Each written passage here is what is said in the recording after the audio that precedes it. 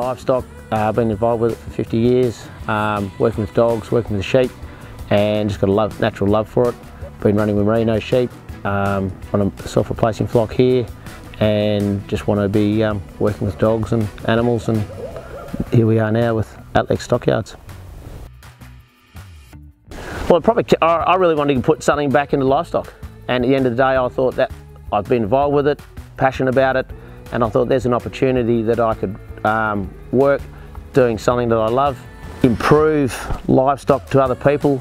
A lot of people out there have infrastructure that needs improving, and if I can make their livestock easier to work, then I'm putting something back into it, and that's where I've really enjoyed the designing the yards and taking it from start to finish. Like, I come in on a job, talk to the client, and I can see what he wants, we work together, and then we come up with the best plan at the end of the day, and he can choose whether he wants all of it, wants to do part of it, but I understand where the sheep are going and how they need to escape, and work with them.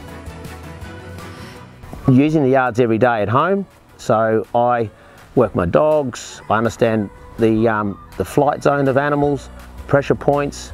Listen, I've got 20 dogs out there, and my kids sometimes just say to me, do we have to actually use the dogs? And the yards are really one man, one dog, and that's what I'm trying to create. Days gone by where you might have needed 4 dogs to shift a mob of sheep through the draft. I think contributing to the livestock, whether it's sheep, cattle, just the ability to make livestock more enjoyable, more attractive to the young generation. Things were tough in the 90s, 2000, there wasn't a lot of money in it, and there's a lot of a drive or push towards cropping because there was a dollar in it. So we're all business driven at the end of the day, and we've got to make a dollar to survive. But now we're in a very buoyant position with livestock being really good, it's attractive. There's a lot of precision and innovative work happening with livestock sheep, weighing, monitoring, breeding values, everything.